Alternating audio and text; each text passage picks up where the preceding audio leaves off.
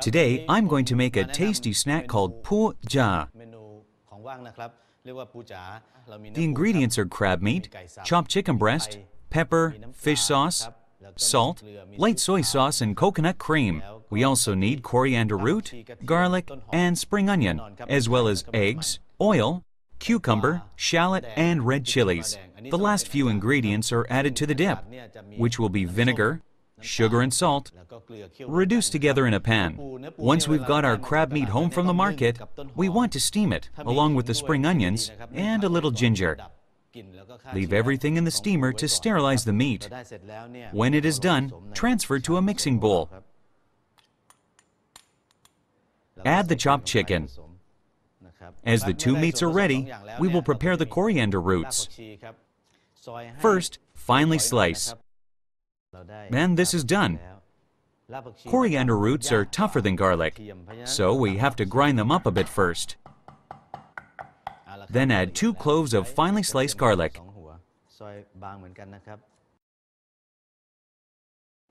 Both are now ready. And start thumping again.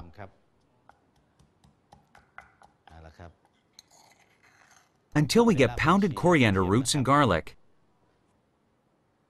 I'm going to add some pepper, followed by coconut cream. Then, in goes an egg.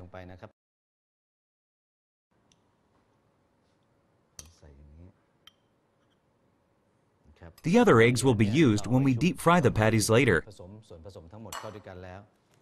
The scallions only need to be roughly chopped. They shouldn't be too finely sliced. When everything is ready, we are going to mix it all together in a large bowl. Mix the crab and chicken meats into the coconut cream and squeeze everything together.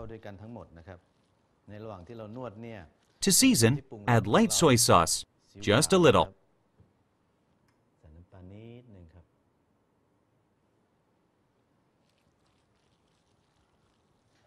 Everything is now well mixed, and we can see chunks of crab meat blended with chicken meat. Now, use your hands to squeeze the combined meat into patties, or you can roll it into small balls. And we have pu ja patties. Leave them to rest. Now, it's time to work on the egg wash. Beat the egg. Add a little fish sauce to the egg wash. This is intended to give it some flavor.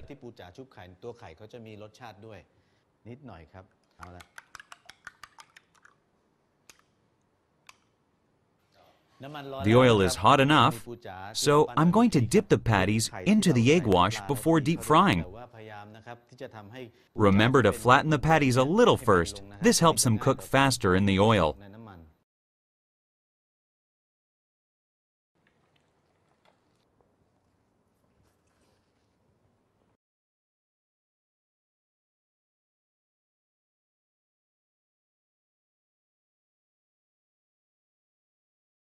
While we are waiting for our pu ja to cool down, let's make the dip. This is the liquid that I've prepared earlier. You can check out the ingredients and the instructions in the cookbook. Follow the recipe and simmer the mixture until it reduces. Keep a careful eye on it. We are looking for a light brown liquid. It's not at all difficult to make. Now, slice the shallot and cucumber. Trim the cucumber first and half it. Don't slice too thin. Next are the red chilies. Everything goes into the dip. Our pu ja is ready to serve. We can present it as a cocktail dish. Put the solid dip ingredients into a small glass, followed by the patty. Then a little dip, or more traditionally, like this.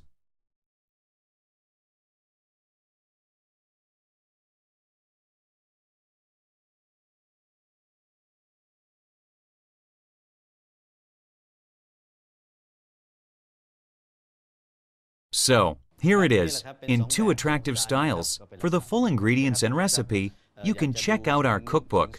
Follow the steps as illustrated, and you will end up with delicious pu ja.